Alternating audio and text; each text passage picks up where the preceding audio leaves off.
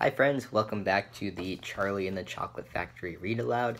Today we're going to get started with Chapter 18. Chapter 18, Down the Chocolate River. Off we go, cried Mr. Wonka. Hurry up everybody, follow me to the next room, and please don't worry about Augustus Gloop. He's bound to come out in the wash, they always do. We shall have to make the next part of the journey by boat. Here she comes, look. A steamy mist was rising up now from the great warm chocolate river, and out of the mist there appeared suddenly a most fantastic pink boat. It was a large open rowboat with a tall front and a tall back, like a Viking boat of old. And it was of such a shining, sparkling, glistening pink color that the whole thing looked as though it were made of bright pink glass. There were many oars on either side of it, and as the boat came closer, the watchers on the riverbank could see that the oars were being pulled by masses of Oompa Loompas, at least 10 of them to each oar. "This is my private yacht," cried Mr. Wonka, beaming with pleasure. "I made her by hollowing out an enormous boiled sweet. Isn't she beautiful? See how she comes cutting down the river." The gleaming pink boiled sweet boat glided up to the riverbank.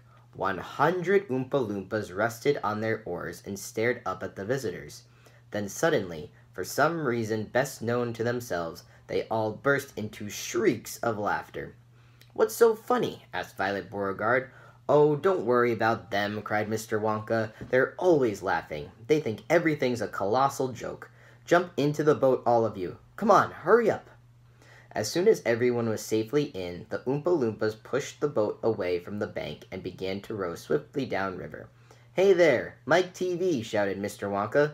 "Please do not lick the boat with your tongue. It'll only make it sticky." "Daddy," said Veruca Salt, "I want a boat like this. I want you to buy me a big pink boiled sweet boat exactly like Mr. Wonka's, and I want lots of Oompa Loompas to row me around, and I want a chocolate river, and I want... "She wants a good kick in the pants," whispered Grandpa Joe to Charlie. The old man was sitting in the back of the boat, and little Charlie Bucket was right beside him. Charlie was holding tightly onto his grandpa's bony old hand. He was in a whirl of excitement. Everything that he had seen so far, the great chocolate river, the waterfall, the huge sucking pipes, the minty sugar meadows, the Oompa Loompas, the beautiful pink boat, and most of all, Mr. Willy Wonka himself, had been so astonishing that he began to wonder whether there could possibly be any more astonishments left.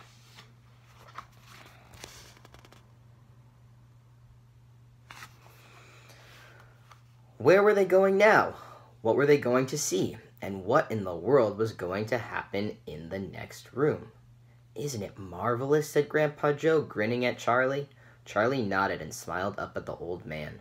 Suddenly, Mr. Wonka, who was sitting on Charlie's other side, reached down into the bottom of the boat, picked up a large mug, dipped it into the river, filled it with chocolate, and handed it to Charlie. "Drink this," he said. "It'll do you good. You look starved to death." Then Mr. Wonka filled a second mug and gave it to Grandpa Joe, too. "You too," he said. "You look like a skeleton. What's the matter? Hasn't there been anything to eat in your house lately?" "Not much," said Grandpa Joe. Charlie put the mug to his lips, and as the rich, warm, creamy chocolate ran down his throat into his empty tummy, his whole body from head to toe began to tingle with pleasure, and a feeling of intense happiness spread over him. "You like it?" asked Mr. Wonka. "Oh, it's wonderful," Charlie said. "The creamiest, loveliest chocolate I've ever tasted," said Grandpa Joe, smacking his lips. "That's because it's been mixed by waterfall," Mr. Wonka told him. The boat sped on down the river. The river was getting narrower. There was some kind of dark tunnel ahead, a great round tunnel that looked like an enormous pipe, and the river was running right into the tunnel, and so was the boat. "Row on!" shouted Mr. Wonka, jumping up and waving his stick in the air. "Full speed ahead!" And with the Oompa Loompas rowing faster than ever, the boat shot into the pitch-dark tunnel, and all the passengers screamed with excitement. "How can they see where they're going?" shrieked Violet Beauregarde in the darkness. "There's no knowing where they're going," cried Mr. Wonka, hooting with laughter. "There's no earthly way of knowing which direction they are going. There's no knowing where they're rowing, or which way the river's flowing. Not a speck of light is showing. so the danger must be growing, for the rowers keep on rowing, and they're certainly not showing any signs that they are slowing. "He's gone off his rocker!" shouted one of the fathers, aghast, and the other parents joined in the chorus of frightened shouting. "He's crazy!" they shouted. "He's barmy! He's nutty! He's screwy! He's batty! He's dippy! He's dotty! He's daffy! He's goofy! He's beany! He's buggy! He's wacky! He's loony!" "No, he is not!" said Grandpa Joe. "Switch on the lights!" shouted Mr. Wonka. And suddenly, on came the lights, and the whole tunnel was brilliantly lit up, and Charlie could see that they were indeed inside a gigantic pipe, and the great upward curving walls of the pipe were pure white and spotlessly clean. The river of chocolate was flowing very fast inside the pipe, and the Oompa Loompas were all rowing like mad, and the boat was rocketing along at a furious pace. Mr. Wonka was jumping up and down in the back of the boat and calling to the rowers to row faster and faster still. He seemed to love the sensation of whizzing through a white tunnel in a pink boat on a chocolate river, and he clapped his hands and laughed and kept glancing at his passengers to see if they were enjoying it as much as he. "Look, Grandpa!" cried Charlie. "There's a door in the wall." It was a green door, and it was set into the wall of the tunnel just above the level of the river. As they flashed past it, there was just enough time to read the writing on the door. "Storeroom number 54, it said. "All the creams, dairy cream, whipped cream, violet cream, coffee cream, pineapple cream, vanilla cream, and hair cream." "Hair cream!" cried Mike TV. "You don't use hair cream." "Row on!" shouted Mr. Wonka. "There's no time to answer silly questions." They streaked past a black door. "Storeroom number 71, it said on it. "Whips, all shapes and sizes." "Whips!" cried Veruca Salt. "What on earth do you use whips for?" "For whipping cream, of course," said Mr. Wonka. "How can you whip cream without whips?" "Whipped cream isn't whipped cream at all unless it's been whipped with whips, just as poached eggs isn't poached egg unless it's been stolen from the woods in the dead of night." "Row on, please." They passed a yellow door on which it said, "Storeroom number 77. All the beans, cocoa beans, coffee beans, jelly beans, and has-beens." "Has-beens!" cried Violet Beauregarde. "You're one yourself," said Mr. Wonka. "There's no time for arguing. Press on, press on!" But 5 seconds later, when a bright red door came into sight ahead, he suddenly waved his gold-topped cane in the air and shouted, "Stop the boat!" Chapter 19. The Inventing Room, Everlasting Gobstoppers, and Hair Toffee. When Mr. Wonka shouted, "Stop the boat!" the Oompa Loompas jammed their oars into the river and backed water furiously. The boat stopped. The Oompa Loompas guided the boat alongside the red door. On the door it said, "Inventing Room, Private, Keep Out." Mr. Wonka took a key from his pocket, leaned over the side of the boat, and put the key in the keyhole. "This is the most important room in the entire factory," he said. "All my most secret new inventions are cooking and simmering in here.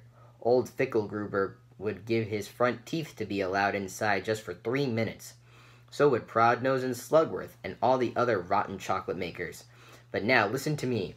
I want no messing about when you go in. No touching, no meddling, and no tasting. Is that agreed?" "Yes, yes," the children cried. "We won't touch a thing." "Up to now," Mr. Wonka said, "nobody else, not even an Oompa Loompa, has ever been allowed in here." He opened the door and stepped out of the boat into the room. The 4 children and their parents all scrambled after him. "Don't touch!" shouted Mr. Wonka, "and don't knock anything over." Charlie Bucket stared around the gigantic room in which he now found himself. The place was like a witch's kitchen. All about him black metal pots were boiling and bubbling on huge stoves, and kettles were hissing, and pans were sizzling, and strange iron machines were clanking and spluttering, and there were pipes running all over the ceiling and walls, and the whole place was filled with smoke and steam and delicious, rich smells. Mr. Wonka himself had suddenly become even more excited than usual, and anyone could see that this was the room he loved best of all. He was hopping about among the saucepans and the machines like a child among his Christmas presents, not knowing which thing to look at first. He lifted the lid from a huge pot and took a sniff. Then he rushed over and dipped a finger into a barrel of sticky yellow stuff and had a taste. Then he skipped across to one of the machines and turned half a dozen knobs this way and that. Then he peered anxiously through the glass door of the gigantic oven, rubbing his hands and cackling with delight at what he saw inside. Then he ran over to another machine, a small, tiny affair that kept going put, put, put, put, put, put, and every time it went put, a large green marble dropped out of it into a basket on the floor. At least, it looked like a marble.